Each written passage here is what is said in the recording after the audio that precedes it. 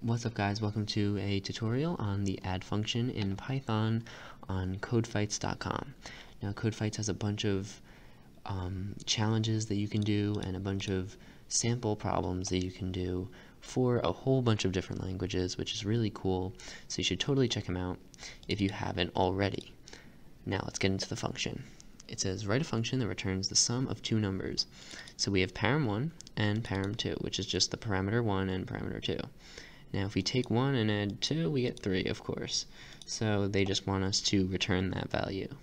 So if we go to the function right over here, and all we have to do is assign a variable to the result. So I'm going to name it result, and I'm going to say param1 plus param2 is being assigned to result. So this should give us the right answer if we return that answer. So we're going to say return result. And if we hit run tests over here, really cool about CodeFights is they have these little tests at the bottom so you can compare your values to the expected output, which is really cool. So they have a bunch of tests over there you can look through. And if you press submit, you should see correct. Okay, awesome. They have a bunch of solutions over here in different languages if you're curious, if you know those languages.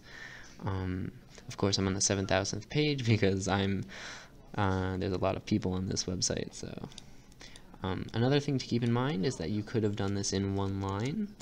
So you could have just done return param1 plus param2, and that would have been the same thing. But some people might prefer this. Some people don't want to make new variables and such.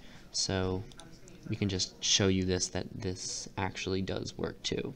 And if you press submit, it'll say correct. Yep, alright, so that's pretty much it for this function.